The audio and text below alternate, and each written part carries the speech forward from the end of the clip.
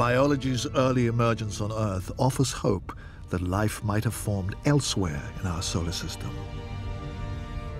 And possibly not too far away, because our next-door neighbor had a remarkably similar early life. Mars was made at the same time as the Earth was made, so roughly 4.5 billion years ago, made from the same materials by the same processes. It did have active volcanoes, it had rain, it had water flowing over its surface.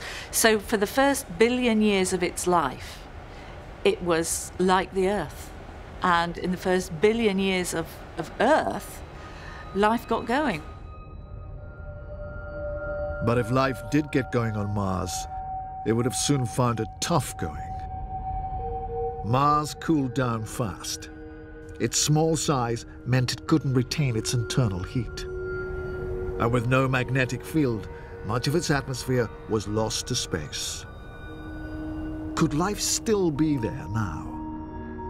Until recently, most people would have said no.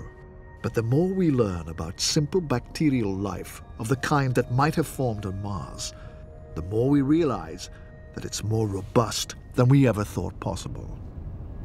If you think of the range of environments in which people can survive, you know, some of us get really sunburnt if we go, you know, out into the garden and the temperature's above about 25 degrees C. But bacteria is everywhere. I mean, you know, absolutely everywhere, deep inside nuclear reactors, deep below the surface of the Earth, in boiling hot water, frozen in Antarctica. It's all over the place.